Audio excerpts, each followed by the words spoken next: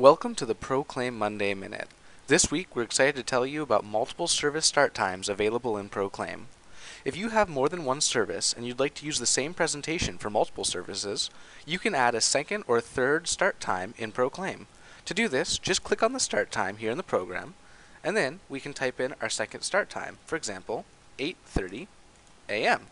I can separate my start times with either a comma or a semicolon, and once I make the change, you'll see that both start times exist in the program. Now, once this starts, what we'll be able to do is go on air before our 8:30 service, run through the pre-service loop, the warm-up, the service, and when we go into the post-service loop, the program will automatically go right back to the warm-up before the second service that you have set up. You can also manually click right back into the pre-service loop if you want to start from there and begin again. And you can do all of this without having to go off-air unless you want to.